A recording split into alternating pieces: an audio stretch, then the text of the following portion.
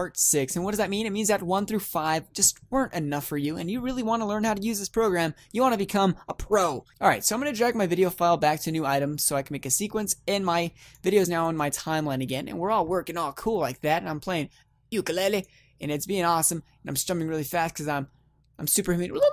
Okay, anyways, wow, what did I eat today? Alright, let's just dive into it. In this video, where I'm actually going to show you how to do a few more hotkeys and show you the buttons over here on the side, and that might be enough for this video because it's going to be pretty packed in. So, I really hope that you guys are practicing the cutting tools and all the things in Control K and Control Shift K and things like that, because those are really, really, really important shortcuts. So, let's just go over that again really quick. Okay, so Control K is going to cut only the layers that are selected. Okay, you'll see that only this video, one layer is selected. Control K cuts that. Control Shift K cuts across the board through all the content. Okay, so here's Control K again.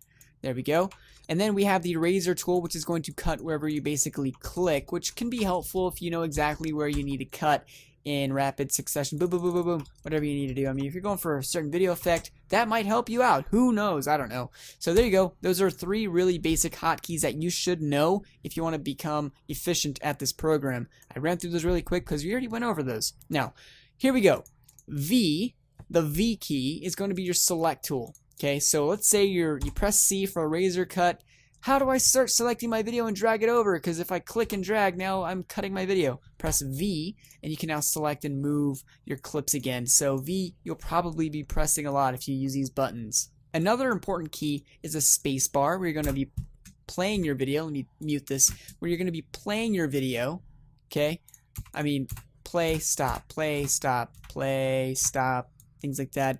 Very, very cool. Another shortcut that I kind of showed you was Alt and scrolling on your mouse. That zooms in. And here's the thing that you want to understand, okay? Wherever your mouse is, it's going to zoom into that area. So look where my mouse is, okay? I'm holding Alt and zooming in.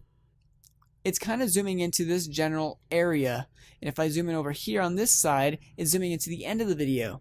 So let me go back to the beginning of the video. And it's going to kind of zoom in towards that area. Sometimes you do have to use this bar at the bottom to go exactly where you need to go. But for the main purpose, if your arrow is over here on this side, it's going to be zooming into that side. If your arrow is over here, for the most part, it's going to zoom in to over there, to the beginning of the video. Alright, let's say that you're zoomed in like crazy, okay, and you have a bunch of cuts. Let me just go and actually grab a bunch of razor things here. And you're zoomed in, and you're like, oh man, how do I zoom out? And how do I do my thing? And I just want to see all my clips at once. Well, check it out. Hit the backslash key. It's right above your enter key, or right below your backspace key on your keyboard. Boom. It just gives you all your content right there. You can see it all over again. So no matter how zoomed in you are, and you're taking forever to zoom out or something, press that backslash key. And there you go. You can see all your content. So that's a pretty cool shortcut there if you just want to zoom out and see everything at once. Now another shortcut is using the plus and minus keys. And what this is going to do is zoom into your timeline, but where your play scrubber is. So look where the red line is, okay? It's towards the end of the video. If I press plus, plus, plus, plus, plus, it's zooming in right to the area where that play scrubber is. So that's a really easy way to zoom in exactly where you want to if you have the scrubber in the right position. Either do that, or you can move your mouse back and forth, leveling out where that scrubber is. So, I don't know. I prefer the scrolling method. That's just how I like to edit. So you'll see me constantly scrolling in and out probably. Some other shortcuts that we went over is when you're in the source, in point and out point, I and O. So that's pretty cool if you want to just quickly do that. You can press the space bar while this window is activated. If your program is activated, press space bar. Guess what's going to play? Your program. If your source is activated, you press space bar. Your source is going to play. So that's pretty important to know. And what you can do is actually say you're actually playing it, and you're like, okay, right here is where I want to go in, and right about here is where I want to go out. So you can be playing the video while you're pressing your in and out keys, which is a really cool trick there.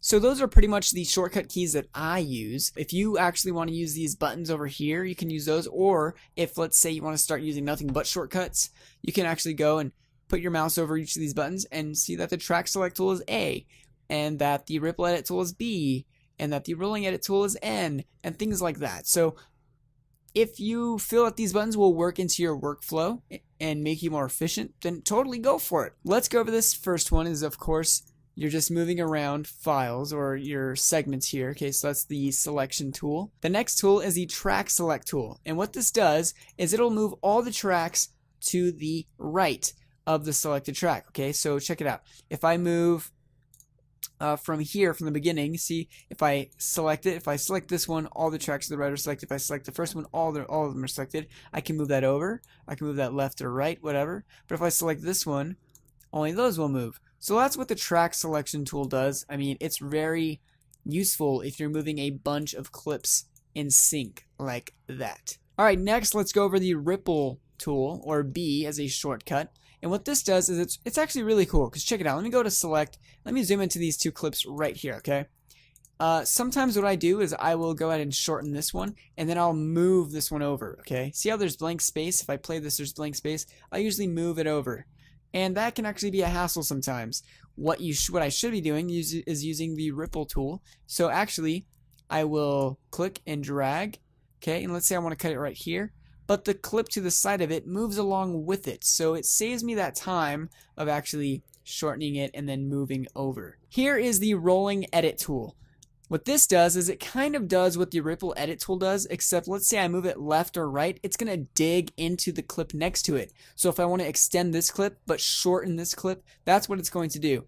I'm going to dig into it. So look at where the audio waves are, okay? What I'm going to do is extend this clip, but make it so it ends where this audio wave is, and all this blank space is going to be cut out, okay? Moving it over right there, and there you go. Now there's no more blank audio right there on this clip, so you can see it just dug into the video. Instead of using, let's say, a ripple edit tool where I'm moving it over, the blank space is still there. Alright, so the next tool I want to talk about here is the rate stretch tool, and holy snap, it's pretty awesome. Let me use the razor cut tool to really quick this into 2 clips. Now this is a really cool tool, because if you're into speed art, it's going to speed up the duration of your clip or even slow it down. So check it out. When I'm playing the ukulele, look how fast I'm moving. Okay, cool. And what I can actually do is use this rate tool, go to the end, and move, let's say, about halfway, let's just say. Now if I play it, now look how fast I'm moving. I'm like going crazy now, right? I can totally just modify how fast my clip plays just by using this rate tool. Pretty sweet. Let me go ahead and let me show you how fast I was moving again. This is normal speed. Let me use the rate tool and make it really long. Now check out my speed. If I play it, I'm going super slow. Now my camera isn't high frame rate, so I mean I'm all blurred out and stuff, but still, if you're looking for a slow-mo shot, this will be the tool for you. Okay, so the next tool is the eraser tool, which we've already gone over, but let me cut this into 3 different parts so I can show you what the next tool does. The next tool is actually called the slip tool, and what this basically says is, alright, I have 3 clips here, and these are the exact size that I want these clips to be. Okay, I want this middle clip to be however long it is, but I don't like the part of the video that it's showing. It's a little bit too early, or it's a little bit too soon. All you have to do is select that clip and look at what the wavelengths look like, okay? If I move it over, the wavelengths move over where I moved. So basically, you're just kind of searching through the clip and you're changing its in and out points as I scroll left and right. Okay, so watch. Let me go all the way to the beginning. So now look, now this clip starts at the very beginning of the video, and it just where this beginning clip starts, okay? So that's what it does. And if I go all the way to the end, you'll see now it ends at the very end of the video.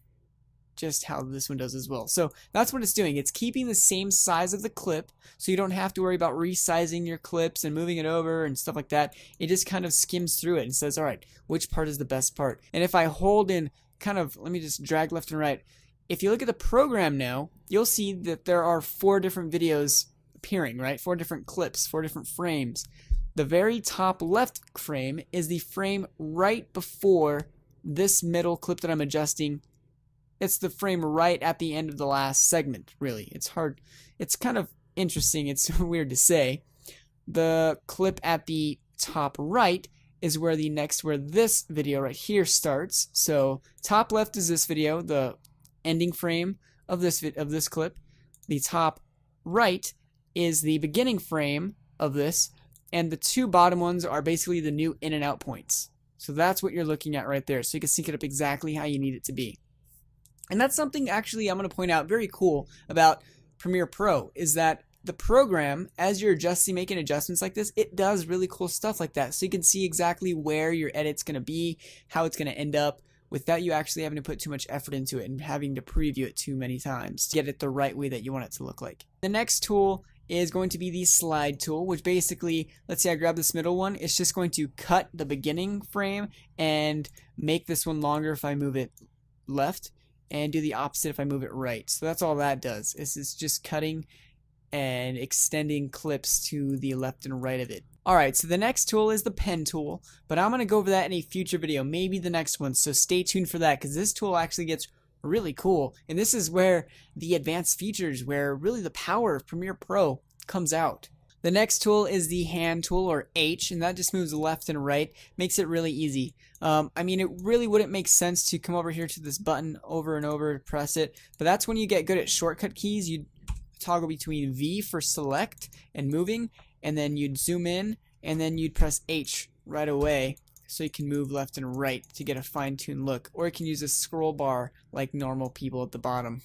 Actually, that's what I do. I mean, you can use that if you want, or you can use the hand tool if that suits the same thing. But to me, it seems like it's the same thing, right? Except I'm just selecting down here. The next tool is actually pretty standard. It's the zoom tool, or Z, and you click to zoom in, and you hold Alt and click to zoom out. That's all it is. And you can even, let's say, zoom into a specific part right there, or you can let's press Alt and click down here. It'll zoom out, and you can do really cool stuff like that. So if you have a specific part that you're going for to edit, just use that zoom tool if you need to. I think those are enough tools learned for today. Stay tuned for the next video in the Adobe Premiere Pro series. Thanks for watching, guys.